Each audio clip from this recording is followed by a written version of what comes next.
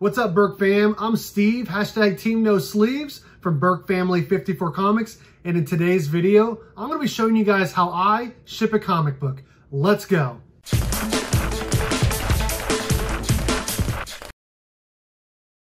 Today's video is brought to you by comicbook_pressing on Instagram. Protect your comic book investment for as little as $10 by pressing it with comicbook_pressing on Instagram.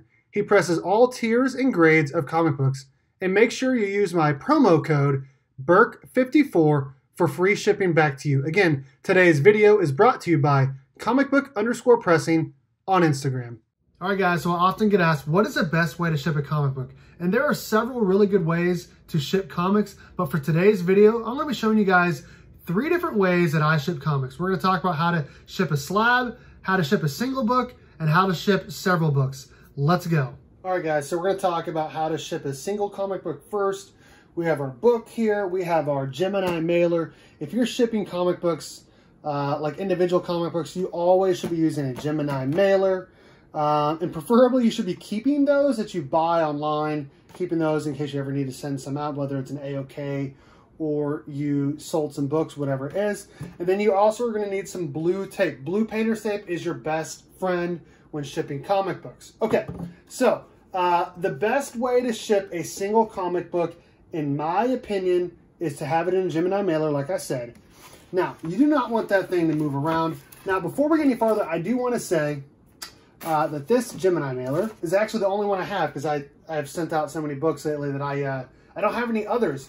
It actually is damaged right here, and the books that were inside I had pressed by my presser, Eric, comicbook_pressing, and they were damaged. Power Rangers issue 0, 1 of 50, 1 of 100. He repressed them. Both of them still came back 9.8, even though they had some ticks on them. I got kind of lucky. But this is just for the example today. So what we're going to do is we're going to put this book inside there. Now, I always like to protect the book by putting something on both sides, whether it's just some backing boards or some actual cardboard. What I always do is, I'm going to move this over to the side for a second. Put some blue painter's tape, hold it together there, and I always like to make pull tabs.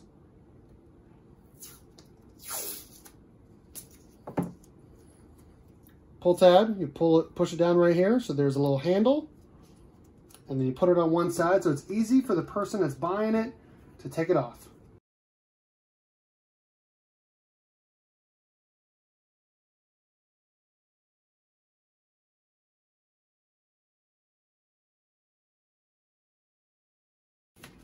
Okay, now we're done. Now, if this was an expensive book, I would definitely suggest using some thicker cardboard and also some bubble wrap.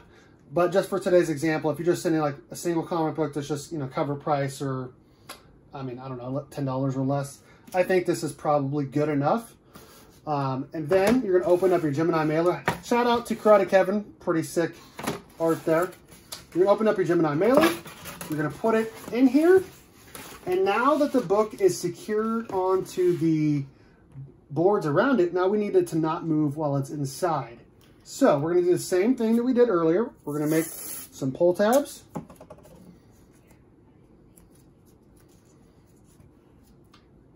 And we're going to tape it to the actual Gemini mailer so that way it does not move when it's on the inside. Again, more pull tabs.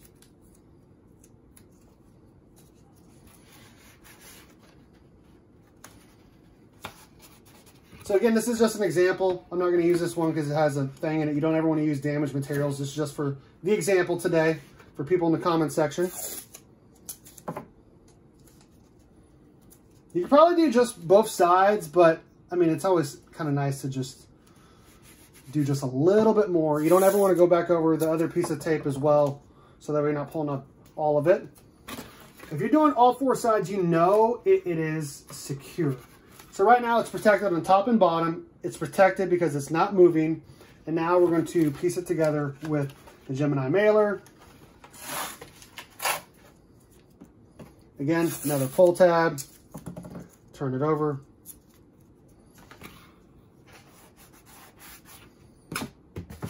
And then you're ready to use some of this tape tape it up, tape the top and bottom, and put your shipping address on one side. We are done. That is how you ship a single comic book. All right, guys, so how you ship a lot of comics, or more than one, you're going to want to make sure that you put them all together, obviously. And what it's really nice to do is to move them from where the top is here, and then the next one, the top is here. So that way it's completely flat versus being heavy on one side of, the fold there. And what I like to do also is to, on the back book, make sure that the inside of the books is all facing the inside so it doesn't get damaged on the outside. What we want to do, just like we did earlier, we're going to tape these together so that way none of these move. We're going to use some of our blue tape, and we're also going to put it in a box, and I got some other shipping supplies.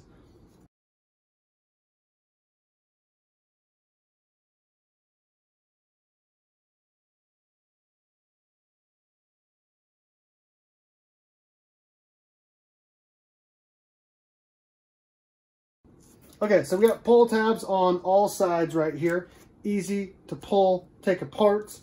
Now what we're going to do is, obviously if you try to put this in the box, get all this extra room, it slides around. It's not going to protect it good. So what we're going to do is we're going to protect it by putting it in some shipping supplies here, and we're going to use some more to put around it so it does not move.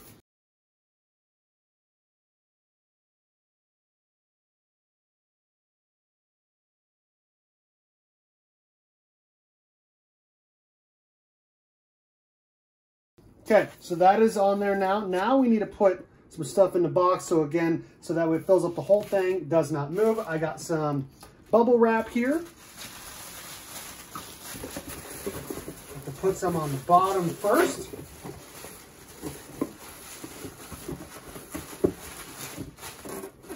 Okay, let's see how it fits in there now.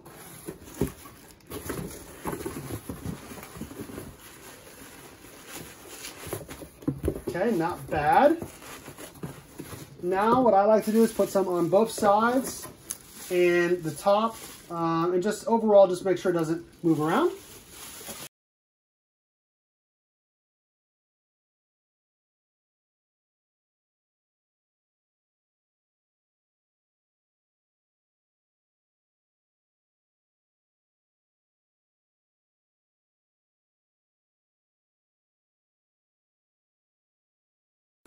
Okay, now if we close it, you can see that there's still some room here, because if you put it in there, it's still going to move around. You don't want to hear any moving around whatsoever. I got a little bit more bubble wrap I'm going to put right on the top, and then we should be good here.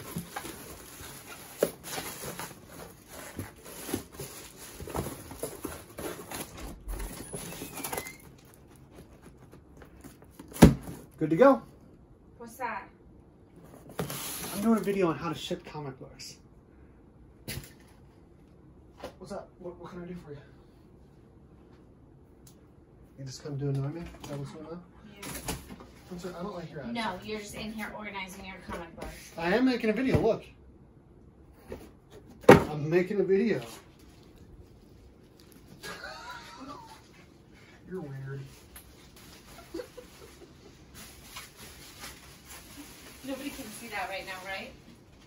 I'm not live, no. I'm not. I'm not. That's good. Alright guys, we're finally to the slab, how to ship one.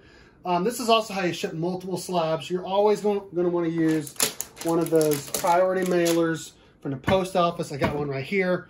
Obviously, like I've been saying the whole time, you definitely want to make sure you're keeping your shipping supplies when you buy stuff online so you can reuse it. That's what I got right here for today's example. So, obviously I got our bubble wrap here. We're going to wrap it in bubble wrap, and then we're going to put it in a box. I got extra bubble wrap because, again, you do not want any of these books moving around whatsoever. That's how they get damaged. You want as much bubble wrap in there on these slabs as possible so you don't get any of these cracked, just like Jim Mint did on his latest video. So, what I'm going to do is I'm going to wrap this in some bubble wrap. We're going to put it in a box, and then we're going to be done. So let's go ahead and see how we do this.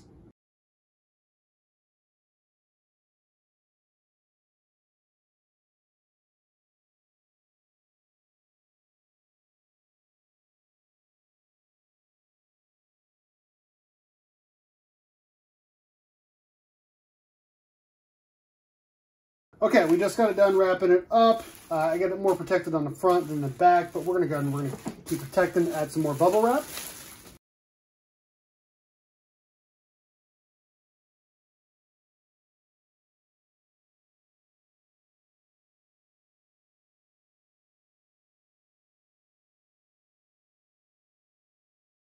Okay, so now we have it securely in here. Feels pretty good, pretty thick, pretty great. What we're gonna do is we're gonna put it in the box, see how it feels.